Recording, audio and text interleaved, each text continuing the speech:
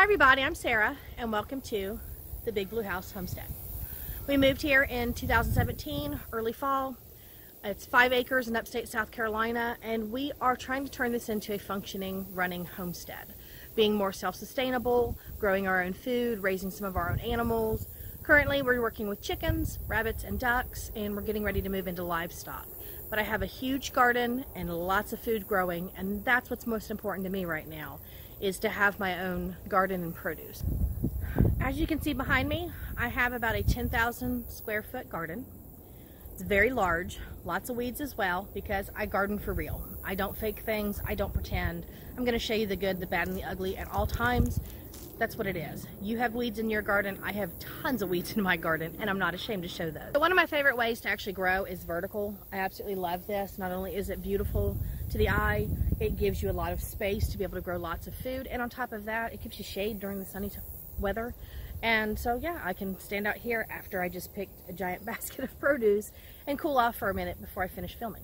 You're gonna find me in my garden a lot on my channel because I like to share a lot of tips and tricks on growing and how it is that I get lots and lots of food. I grow almost a year's supply of food all the time on every produce that I put out here. Whether it's tomatoes, peppers, beans, squash, I get a lot of food. And I absolutely love being out here in my garden.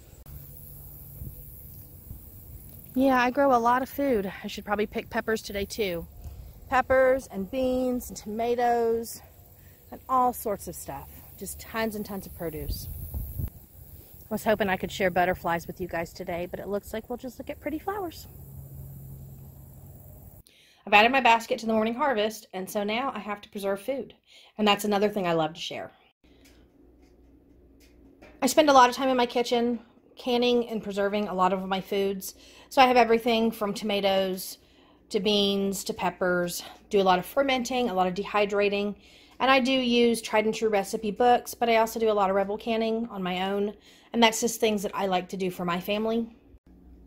So if I'm not in my garden, I'm always in my kitchen with the canner going or the dehydrator running or a chopping board of something in front of me, because I have a lot of produce that I need to put away and save, because it's all important. When you harvest, you want to preserve your food. And there is nothing better than your own homemade tomato sauces or jams and jellies or pickled beans. It's just beautiful stuff to have in your own pantry. So thank you guys for stopping by the channel. I hope you enjoy what you see, and I hope you'll hit subscribe and join me as I try to give you all the tips and tricks that I can for growing a garden and preserving it all and enjoying your harvest year round.